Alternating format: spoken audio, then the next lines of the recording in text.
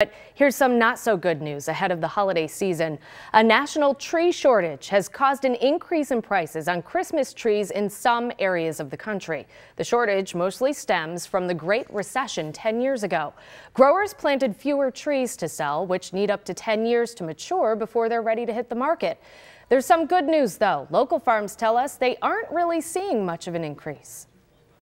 Especially in our area, we're one of the local farmers in the area, and we're growing and strong every year.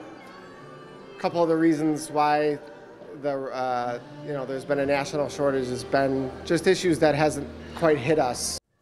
Buying habits are also causing this shortage, with more people ditching real trees for fake ones that, of course, have less upkeep to worry about.